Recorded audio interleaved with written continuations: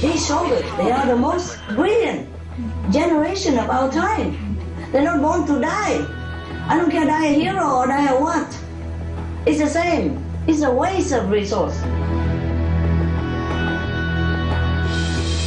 They're able-bodied, they're intelligent, they're strong, they're handsome. And it costs millions of dollars even to raise him.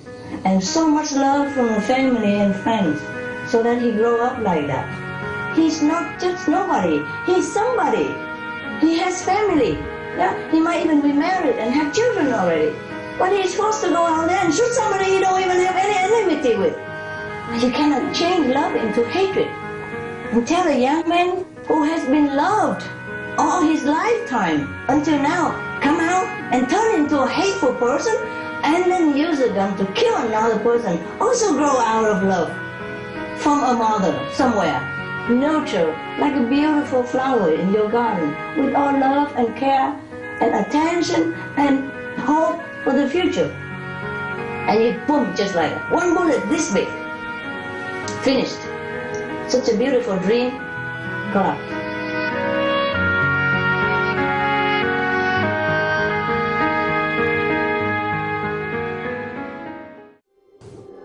People should be given hope, inspiration to live for, not to die for.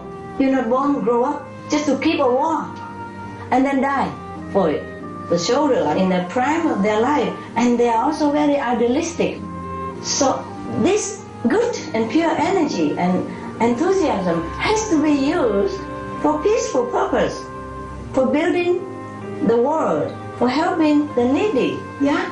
That is the kind of heroism that the young people love to spend their energy on. They would love it.